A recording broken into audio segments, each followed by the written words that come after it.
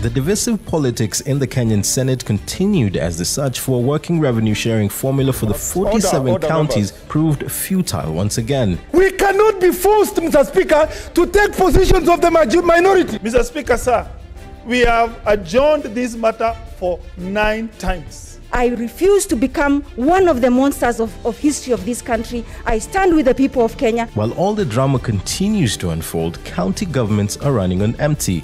Most are basically broke, and some crucial county workers like doctors are yet to receive their salaries over the last 2 months. Corruption is the order of the day.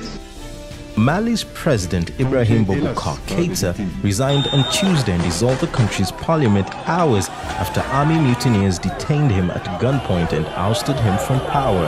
The ouster of the president comes after wide protests over systemic corruption in the country. In Europe, Alexander Lukashenko was declared winner of the recent elections in Belarus, making him the longest-serving president with 6 terms under his belt. But many citizens in Belarus believe the election was rigged and have been embroiled in running battles with police, calling for Lukashenko to step down from the presidency.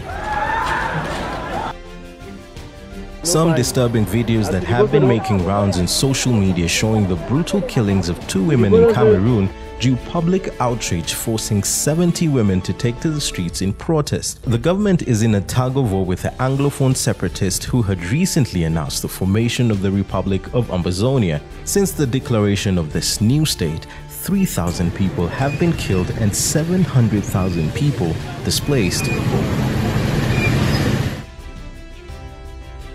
And finally, as the US edges closer to the November election, Democratic presidential candidate Joe Biden announced his running mate. Now let me introduce to you, for the first time, your next Vice President of the United States, Kamala Harris. The tough-talking Kamala Harris has been lauded as a fierce critic of Donald Trump since he first took office.